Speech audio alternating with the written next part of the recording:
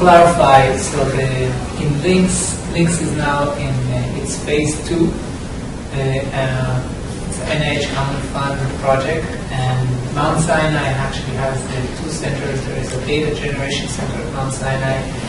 My role is the data coordination center for Links, and there are 2 other PIs. One is from the University of Miami and the other one from the University of Cincinnati. So what we're trying to do is we're trying to integrate the data that is coming from those Links data generation centers and develop tools that integrate it also with the public domain. So just I'm wondering, the people on the table, is anyone who knows what is gene set enrichment analysis is? Like if you can raise your hand.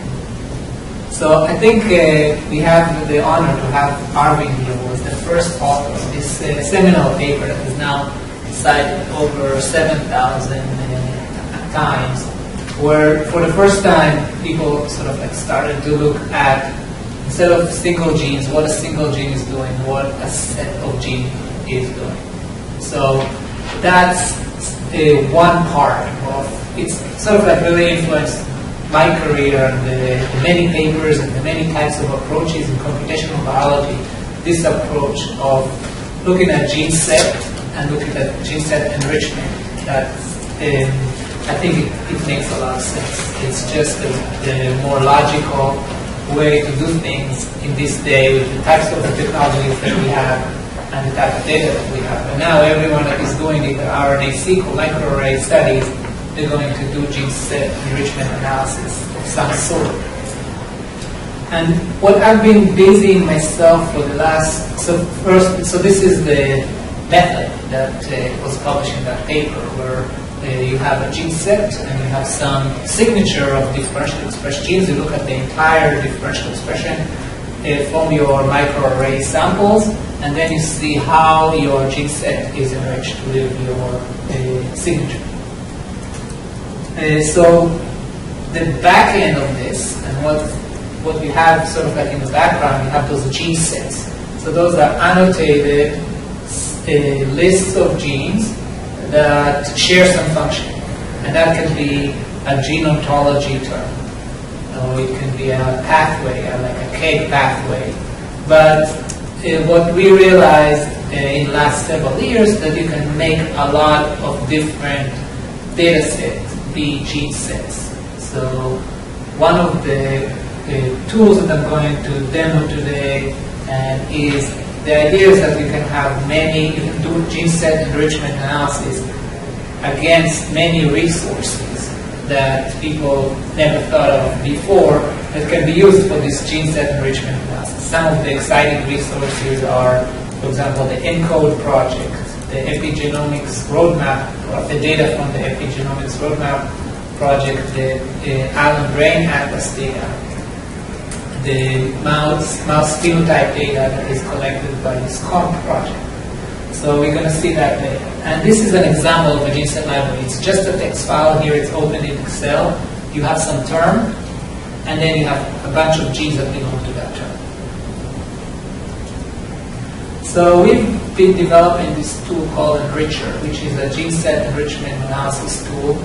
And it's the advantage of that tool, it's very easy to use. It's open, you don't have to register, and you can query your gene sets against what we believe is the largest collection of gene sets, which is right now close to 100,000 gene sets, organized into 70 gene set libraries, and those are categorized in several categories.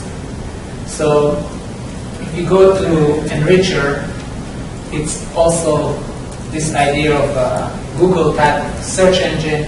You cut and paste your gene sets, and then you submit it to the tool, and then you get the visualization of the data right away. So you put in your gene sets, and then you get this interface. You can try it on your laptops. There is an example that you can click on, and here you have an interface for all of those categories. And we're going to go through the demo later. It's going to have time for that. The thing that I was saying is that the number in the corner tells how many gene sets people have already uploaded to use the tool. And that, right now it's at 270,000 gene sets that people are uploading, and every day this number goes up by about 1,000. So the tool is becoming very popular, and potentially the gene set, even though we are not going to publish them, it's becoming a resource that we can also tap into to understand sort of like the structure of what types of gene sets people are submitting, and can we sort of like get a map of all of the gene sets that people are out there, and then maybe understand the structure of those gene sets. So that's something that we are not necessarily, so your gene sets are definitely not going to become public if we use it, but just I think there is some potential here when we're going to have this collective intelligence about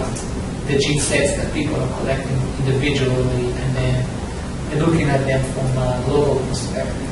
Once you enter the gene set, can you go back and retrieve it again? Yes, so in order to do that, you have to register, because this way it creates an account for you, and then you can save them, you can share them with colleagues using a link, but you can get back to them.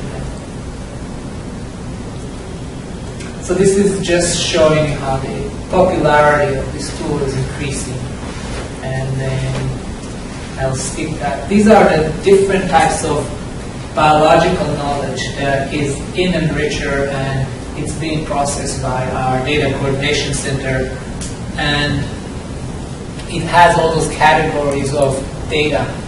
And the idea is that what we are saying is that all of those data sets can be abstracted to those gene sets, those networks that just connect genes, simplified, but normalized in a way that now you can query it. One other thing that you can do with those gene sets, for example, if we have gene sets of disease signatures and a gene set of kinase perturbation signatures, both extracted from GEO, you can cross those gene sets and identify relationships, unexpected relationship between kinase perturbations and disease signatures, where you have, like, you compare normal tissue to disease tissue. So now you can find mechanisms of disease by looking at the kinases that match a disease signature or potential kinase targets for disease. So we talked about signatures, and there are different types of signatures. So as the DCIC, we're trying to also define this concept of signatures. And you can have a signature. So when you talk about a signature, when you generate a signature or a gene set, it can be the entire set of all genes, and then you can have a number of how much it's changing, whether it's go up and down. And in gene set enrichment analysis, we use the entire, all genes, and then we label them as going up and down, or we rank them. So we can have a number next to them, we can have just a rank of all of the genes, but we can also have a set, we can have a subset of all genes. For example, all the kinases, or all the genes that are upregulated. So those can be a set of all genes, and also you can have a set of the subsets. So for example, if in your array you only measure transcription factors or transcription factor expression or activity, then the ones that change can be a subset of the subset. So this is just to orient you about this concept of signatures and gene sets. I'm going to skip this, but what we're doing as the DCIC, we're trying to improve methods for extracting better signatures from the data. So we published this method called the characteristic direction that identify differential expression using a very different methods than all existing methods, and it's a multivariate method that we believe is much better than many of the existing methods that are univariate. What it means by univariate, you look at the expression of gene in one condition, the expression of gene in another condition, and you say there is a statistical difference between the two conditions. What this method is doing is looking at all of the genes together. how much they contribute to the overall change. So, for example, if you look at two genes, by traditional methods, either gene 1 or gene 2 will not be called significant. However, you can clearly see that there is difference in the different condition, and if you orient your axis in a certain way, you can identify that those genes are differentially expressed. So that method, we benchmarked it, and one of the nice things that is happening now, we have data from, for example, from ENCODE profiling transcription factors using ChIP-seq data, and then there's also data about knocking down the transcription factor and seeing what type of changes in gene expression happen after the knockdown. So by combining those two data sets, you can start benchmark computational as well as experimental methods. And here is the benchmarking where we tested this characteristic direction against a fold change, which is this green line that showed that in this particular benchmark there was no signal. So fold change is a very bad method to identify or differentially expressed genes in general. And then the red one is t-test, this is SAM, this is Lima. So SAM improves on the t-test, Lima improves on SAM, but this characteristic direction method is much better. So it tells you that that method is identifying the right differentially expressed genes. So to build this, Arvin already told you about the new L1000 connectivity map, and Changnan, who sits here, is developed a similar search engine tool to query only the chemical perturbations of links and only the data from the phase 1 of links. So he took, and in order to make it run very quickly, he filtered out to only include those perturbations out of those 400,000 perturbations, only include those perturbations that are significantly doing something to the cells. And then we remain with about 20,000 significant perturbations. And now you can also do this up and down submission of the gene sets, as well as also you can submit a signature. So you can submit a gene and then a number next to it that defines the differential expression or define the contribution of this vector analysis that I mentioned before. We're going to demo this tool later. So this tool, you give it some gene set and it gives you a ranked list of drugs. It has a nice feature where it gives you the overlapping genes, so between the perturbation and the differential expression, and then you can do enrichment analysis on the overlapping genes, either the genes that are reversed in the up direction or reversed in the down direction. You can either reverse your expression or mimic your expression.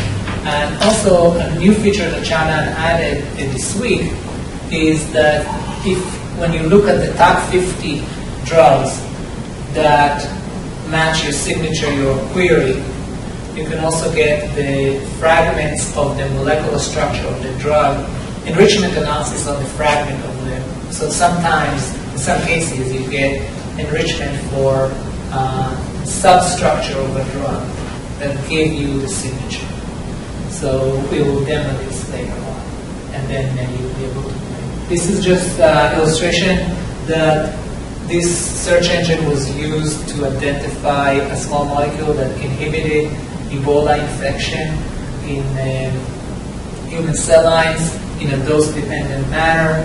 And this molecule came up as the top ranked under comparing at three different time points.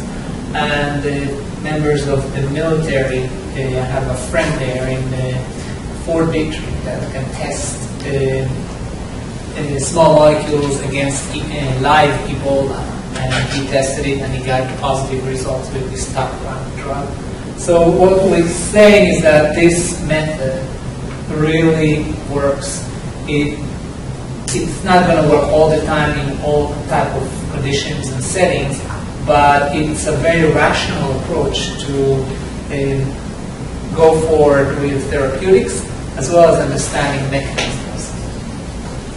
Yeah, so we've done a lot of those type of benchmark, whether you need to input your top 50 genes, or your top 200 genes, or top 500 genes, and there is some sweet spot somewhere around between 200 and 300 for most studies, but it's also, if you get a different answer, if you put your 50 genes and your 100 genes and then 500 genes, and you get a different answer, then I would not rely on this signature as much. When it works and when I feel confident is that it doesn't matter. It's like you put 100 genes, you put 1,000 genes, you always get a consistent answer, or it's almost the same answer. And then you can say, okay, my signature is strong, I get to the right, this is so that's for my personal experience. Those things, it's good feedback for us also to know that those things need to be better defined. There are p-values, like that's not an issue. There is corrected p-values. We all know how to compute them, but there's still some sort of like dark matter art part that I admit that exists, and hasn't been completely sorted out.